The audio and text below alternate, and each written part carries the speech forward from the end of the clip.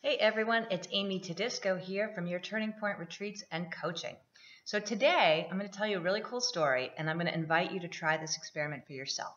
So there's this wonderful book called E Squared by Pam Grout that I read some years ago. And it's a series of experiments to sort of test out spiritual principles. So the first one is called The Dude Abides, I believe it is, which is a reference to the movie The Big Lebowski.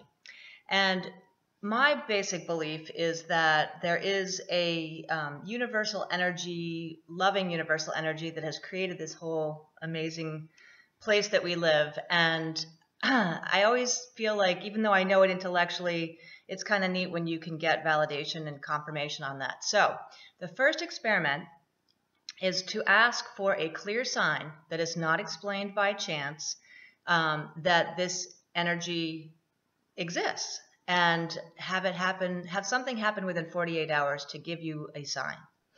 So I wrote it down, I made that proclamation, and then I would say probably within the first half an hour, I was walking and I looked down and there was a $20 bill and I thought, oh, that's really awesome. Thank you, universe. I thought, but that's kind of a little too easy to explain by chance because I was in a parking lot and, people come and go and it was a farm stand. So somebody could easily have dropped it.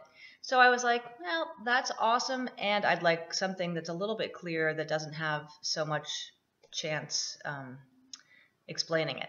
So that evening I was on Facebook and a friend of mine posted this really cool picture of a dragonfly, and she was remarking that it was very strange because she thought she had released the dragonfly from the window between the screen and the glass, but come to find out in the evening it was still there.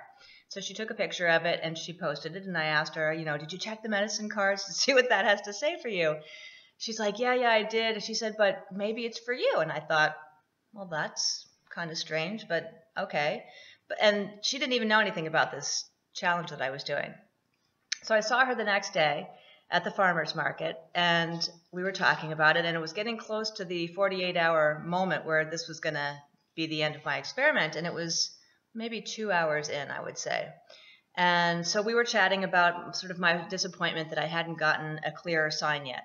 And so she left, and then I felt something tickling my leg, and I looked down, and there was the same dragonfly that she had taken a picture of.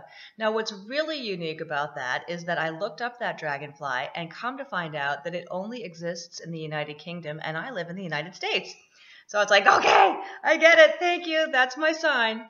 So I would love to invite you to try this experiment yourself and leave your story in the comments below so that we can all share together and see what kind of cool stuff people are having happen.